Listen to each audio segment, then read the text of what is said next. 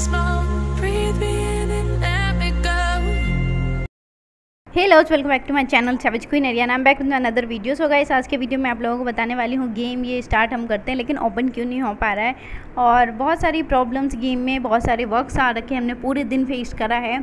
और कुछ लोग कह रहे हैं 12 बजे के बाद गेम स्टार्ट हो जाएगा, तो गाइस सही कह रहे हैं, 12 बजे के बाद गेम स्टार्ट हो सकता है। अगर नहीं हुआ तो फिर 4 बजे के बाद ही होगा। और ऐसा नहीं है जो सिर्फ गरीना का गेम ही नहीं चल रहा, उनका वेबसाइट है वो भी नहीं चल रहा पूरी तरीके से, हर चीज़ क्रैश हो गया है।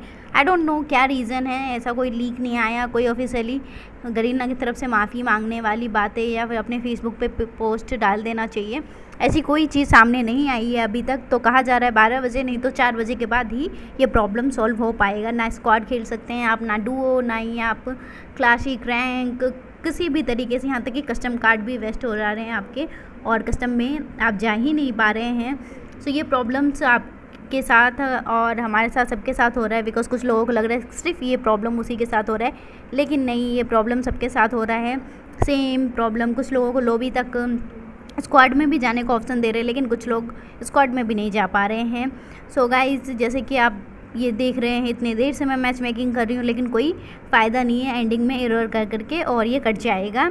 सो गाइस, गेम में जो न्यू अपडेट्स आने वाले हैं ये उसकी वजह से भी हो सकते हैं, वो सर्वर डाउन न करने की वजह से, बिना सर्वर डाउन किए हुए उन्होंने अपनी जो भी प्रोसेस है वो स्टार्ट कर दिया है।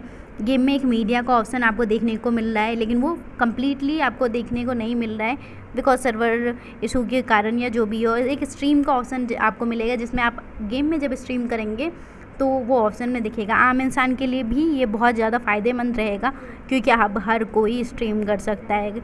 सो यूट्यूबर्स के लिए ये थोड़ी अच्छी बात नहीं है, बिकॉज जब हर कोई स्ट्रीमर बन जाएगा तो फिर यूट्यूबर्स को कौन देखेगा।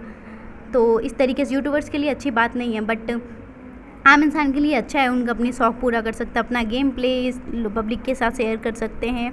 मीडिया ऑप्शन के द्वारा आपको लोग फॉलो कर सकते हैं। यहाँ पे आप देख सकते हैं स्ट्रीम, यहाँ पे आपको हिस्ट्री दिखाया जाएगा आपने कितना मिनट क्या स्ट्रीम करा।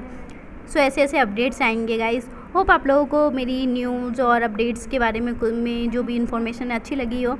And thank you so much for watching. Like share subscribe जरूर करना, और टेंशन की बात नहीं है, गेम स्टार्ट हो जाएगा बहुत जल्द। सो बाय गाइस, नहीं करेंगे हम।